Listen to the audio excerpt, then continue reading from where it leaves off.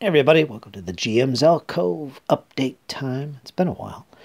Figure it's time to break out the camera and talk a little bit about my hobby, at least in general. I should have several updates over on my Dash of Elan, the Battle Vlog series, as well as here on the GM's Alcove. This, of course, is my board game setup. More on this and what's going on over on the Dash of Elan. So if you got interest in wargaming, historical or otherwise, you might want to check that out. Otherwise, I do have some 40K, I've got some role-playing, and I got some painting updates I'd like to go into and tell you guys what's been going on at the Alcove. Gaming, that's for sure. Again, in my game room, I do have set up Lord of the Rings, the adventure card game. This is the previous edition. Not the current one that was just released a few months ago, I think, which I might pick up just for the convenience of having the extra cards. I believe that starter set allows you to play with 4 people right from the get-go, unlike this one, which only provides for 2. That would be nice. Nice little change of pace for me. Otherwise, the game is the same. I think they added a campaign rules system to link your games together, which is fantastic. I always knew they could do that with this system. Even toyed around with some of my own ideas. But yeah, I do have this on the table, as well as some other things. But yeah, Lord of the Rings. Gonna break this out. This is by far one of my favorite all-time games, honestly. I really enjoy this. I've had a lot of good game sessions, solo or otherwise, with this. And I hope to actually get some games in with my nephew. I'll be doing a lot of 40K over his house this summer, so maybe we'll slip in some Lord of the Rings as well. But yeah, anyway, I do have this on the table. I'm gonna spend a little time over the weekend, I think, in between my Pathfinder game prep. See if I can get back in the flow of this fantastic game. If you haven't tried it, I highly recommend it. It's a fantasy flight game. And like I said, they just recently come out with a revised edition to this game, but everything from the original is still usable. It's unchanged, basically. They basically just added a new mode of play with some cards that fits that new mode of play, campaign play. Otherwise, it's pretty much the same game. The cards are unchanged. And yeah, so I might pick up the revised one just because of that. It's still kind of pricey. I think it's $50 or so, just for the same thing I already have, except more. Again, this is for two players or solo. And yeah, good memories with this game. Highly recommended. Lord of the Rings, the card game by Fantasy Flight Games. Absolutely fantastic. Very thematic, story-driven, narrative-driven gameplay. Whether you're playing with your friends, up to 4 people, or solo. So yeah. And I'll probably show some of my game sessions as well and talk about that here in the GM's Alcove. But yeah, I've got it out. We're getting all set up, or at least I am, to play some Lord of the Rings. So stay tuned for that. I'm going to have some fun. Of course, I got some 40K on the painting table as well. And I've been working on these guys. They're very dark, which is intentional. These are Dark Angels, or the beginnings of Dark Angels. Painted the leather pouches yesterday. They have a very dark green base to their armor, which again is intentional. I wanted that. I'll show you what they normally look like. But I want this faction of my Space Marines to be very, very dark. Unlike my previous collection that I had, they were a little bit more brighter, you could say. And I'm trying to avoid that with this second go. And I used, what shade of green did I use on that? I believe it's a Vallejo. Extra dark green, I think it's called. It's probably better without my hand in the way. Yeah, I painted up the leather yesterday. Really fun to paint these guys. It's been years since I painted up 40K models. Figures of this scale I mean, this isn't even 28 mil. But yeah, they're going to have black weapons, black casings to their bolt guns instead of red. And I'll show you what they look like. Now, this is the normal color scheme of Dark Angels. Kind of like what my original ones were. And you can see they have red for their bolter casings. And as well as their shoulder pad, their tactical markings, which is fine. I'm going to use that. However, I am going to actually use black, which is an option on the Dark Angels for my weapon casings. So it's going to darken them up even more. There still will be red. I didn't like the red or the green that I was using in my previous collection, so I'm trying to avoid that. There we go. But yeah, that gives you an idea of what they're going to look like. And I'm excited. Really excited about doing these guys. I thought about the Space Wolves too. But again, the Dark Angels are my backup faction, my second faction. My main one is Sisters of Battle, which I hope to start collecting later this year. But I got a lot of Primaris Space Marines from the various starter sets, and I want to get them painted for this summer so I could start playing. So yeah, we're going to go ahead with the Dark Angels and see how far we get. And of course, I'm also going to be doing some old Hammer, some 40K 2nd and 3rd edition as well. I'm going to be playing. Yeah, I might even play some 8th edition. I've got those. But definitely 9th edition. And right here, I've got my codices for this, basically the Dark Angels. I've been referring to these as well as the some references I got online for the current codex of the Dark Angels. I don't actually have the 9th edition codex or the 8th edition. I do have the 3rd, which I think this is. I believe this is 3rd edition. The 2nd edition, which is what this is. Boy, what a contrast that is. This is actually a codex that has both the Dark Angels and the Blood Angels in here. So, yeah. My nephew collected Blood Angels. This is where I got my start. I even cut out some of the flags in here. Look at that. This is where I got my start. The Dark Angels, I had him, Azrael, I believe. Commander Azrael and his helmet bearer. I had them. They were cool. Can't wait. I'm very excited. Not only to play, but to paint up these guys. And again, you're seeing this way too much red for my liking. And I'm going to do away with that. They're going to have black for their casings and on their weapons. They'll still have the red for the tactical markings, of course. I'm going to really minimize the use of red, as well as darken it. I don't want a bright red. Kind of like what you see on the cover here.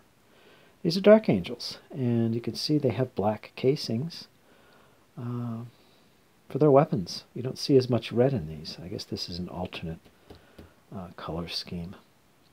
Whether or not there's meaning behind this color scheme, I don't know, but these are Dark Angels, or a faction based on them. I think they're Dark Angels. And, yeah, they're Dark Angels. And that's the Codex. Come on. Yeah, so I'm using this stuff as kind of a reference for the time being. And here you can see some of the more appropriate kind of Dark Angels I'm going to be doing. Like this. They have black. Lots of good stuff in here. Raven Wing. And I got some bikers to do. Again, you see the black casings on there. Very nice. I haven't actually read this in years. I'm going to have to read this section. Just what I am looking for. But I do have some bikes, part of the Raven Wing. I think I have some Terminators too, which will be the Deathwing. Got some character models and lots of tacticals, or Primaris. I do have the original smaller models as well, which I'll probably do. Again, I'm going to be playing some Old Hammer as well. It's going to be good fun. I'm going to focus on the 9th edition initially. Get these Primaris done. Got a slew of them. 2 starter sets worth for 40K, 8th and 9th edition, I believe. And yeah, that's what I'm doing. My nephews are painting and collecting Necrons and Chaos. Basically, Nurgle, the Death Guard, and Khorne, the World Eaters, I think. And they're well ahead on those. So, yeah, so I'll have plenty of battles to fight and report on. I'll make some videos, of course, on our battles. So stay tuned for that this summer. I should take another look at this. I wish he'd show up better. I think that's my captain. I just painted his armor green. And I'm happy with that so far. I'm not painting anything else yet. He's got tabards going on here, which will be a off-white. And lots of other details. And I probably should also mention these guys here. Basically, that green, this is what they're going to be. I'm going to leave that the way it is. They're going to actually get a wash over top of that to make it even darker. And what I'm going to do once that's dry, I'm going to actually put on some light highlights of a lighter shade of green, just at the very high points. I don't think I'm going to do any edge highlighting. I just want to get these guys done and in the battles. So I'm not too worried about all the edge highlights and everything. And besides, I can always go back later and do that. I will do the eyes, which will be a nice glowing red. Yeah, so that's what's going on with these guys. Very excited and stoked. And of course, RPG goodness. I've got my campaign of Pathfinder, Abomination Vaults every Sunday. I record the videos, edit them, takes a few days, so I usually put it out there for you guys to watch and follow along on Tuesdays or Wednesdays. So I'll stay tuned for that. I got episode 20 coming up this weekend, and the heroes are heading back into the Abomination Vault. It's great fun. Even if you don't follow along, it's good ambience in the background if you're painting miniatures. Yeah, whatever. I love it, and I'm having a great time, as my players are. I'm also running one-shots on Fridays. Still working on editing some of those. We did a Pathfinder 2e one, Sanctuary of the Slaughtered, it's called. Pretty fun. One of my next ones, I don't know if the next one, but very soon I'm going to be running some Cyberpunk RED, and I'm going to start off with a one-shot. I'm going to probably run a few one-shots of this eventually, maybe even link them as a campaign. Really excited to get into something different than just fantasy, especially high fantasy. So I'm kind of pushing ahead in my schedule and looking at something more sci-fi oriented, or in this case, cyberpunk. So yeah, and perfect timing because the Blade Runner RPG just hit Kickstarter the other day, and it funded completely in 3 minutes. Pretty amazing.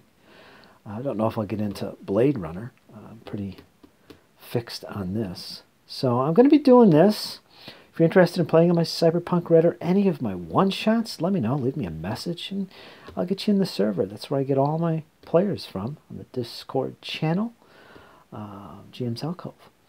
And I'm going to be recording this session, and I've got a few players now, and we're getting ready. So Cyberpunk RED is up next, and I've never ran a Cyberpunk game before, so this will be new and different for me. I think I'm going to do a pretty good job, if I don't say so myself. I'm excited to try something new. But listening to all this bass synthesizer cyberpunk themed music on YouTube, thanks to my friends sending along some stuff. And this is fully set up on Foundry too, so we're going to be able to use that, which I'd love to use. And yeah, I'm looking forward to this. So as far as RPGs are concerned, this is what I'm currently reading up on and getting ready to play. So there's a lot going on, folks. And yeah, that's pretty much my update. I just ordered a board game that's really been interesting to me quite a while now, and that's Gloomhaven. I've been looking into getting into that for some time. Very cool, very unique game actually, and it's full of goodies. Kind of expensive, so what I decided to do, thanks to a friend's recommendation, is pick up Jaws of the Lion, I think it's called. It's like a primer for full-on Gloomhaven, and it's only like $30 or so on Amazon, and I picked it up. And it's basically an introduction to it. I'm thinking, you know what, we'll see if I like it, see if this is right up my alley, which it probably is. So I got that coming in a few days, so I'll make a video on that, maybe unbox it, but I'll definitely show off some gameplay and share my thoughts on it, the Gloomhaven stuff, Jaws of the Lion anyway. And if I end up liking that, well, I'll probably end up getting more. But in the meantime, I'm going to be playing some Lord of the Rings. Got some other war games I'm going to be playing. Again, I'm going to have an update over on my Dash of Elan channel, which is all pretty much historical themed games, board games and miniatures, if you're interested in that. I still post those here. Not all of them, though. A little bit here and there. I want to keep this adventure themed over here in the GM's Alcove. But if you're interested in historical stuff, wargaming in particular, board games or miniatures, check that out. I'm going to be posting an update over there as well, and probably an update to my little series that I call Battle Vlog, which is where I share my thoughts about board gaming specifically and what I'm playing, and sometimes talk a little bit about my current games and the turns that go by. And I'll probably do that with my upcoming game session of Flying Colors, naval action in the Napoleonic Wars. Gonna be jumping into that. But if you want to know more about that, Dash of Elan, look it up. Links in the description. So anyway, folks, I'm gonna take off now and jump into my games, do some painting later today, and prep for some Pathfinder 2 this Sunday. You guys hang in there. I'll talk to you soon. And remember, it's only going to get better. Till next time, folks, toodaloos.